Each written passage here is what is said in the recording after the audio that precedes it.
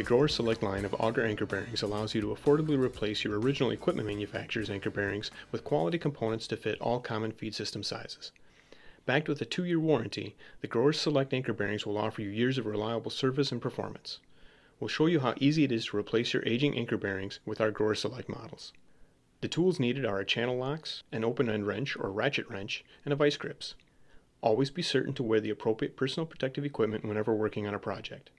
And also make certain that all electrical power is turned off to the feed system and feed lines. Start by sliding the valve closed on the boot to prevent feed from spilling out of the weldment.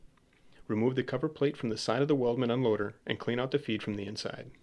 Loosen the screws on the pipe clamp and slide it next to the base of the unloader. Use the channel locks to loosen and break free the anchor bearing from the unloader. Once freed, pull it out about 18 inches and use a vice grips to clamp the auger inside the weldment. This prevents the existing tension from drawing the auger back into the feed tube. Failure to lock the auger in place may result in severe physical injury when replacing the anchor bearing.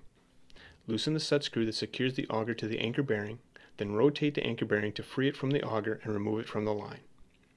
Replace the old pipe clamp with a new one and insert the new GrowerSelect anchor bearing into the auger line. Use the provided anti-seize compound and apply a thin coating on the housing.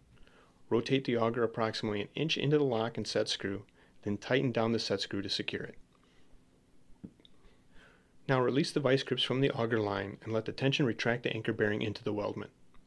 Tighten down the pipe clamp, make certain the rubber cap is in place, and replace the cover to the unloader. While our GrowerSelect anchor bearings are pre-greased, it doesn't hurt to top it off via the Zerk after installation. We recommend regularly greasing anchor bearings with every new rotation of animals. Your installation is complete. Remember to open up the slide at the end of the boot, and you're good to go.